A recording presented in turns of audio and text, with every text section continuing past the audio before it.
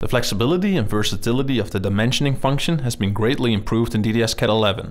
You can instantly create dimension lines, dynamically move them, and also add additional dimensioning points in case required.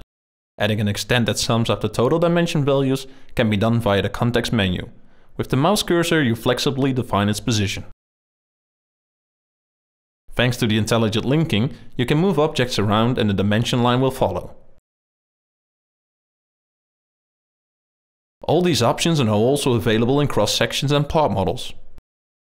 Changes made in the main model directly affect the dimension line. It will adjust in real time on both the floor plan and as well as cross-sections and part models. When having defined a dimension line with multiple dimensioning points, you can instantly generate additional dimensioning lines with the same positions to dimension the other axes as well.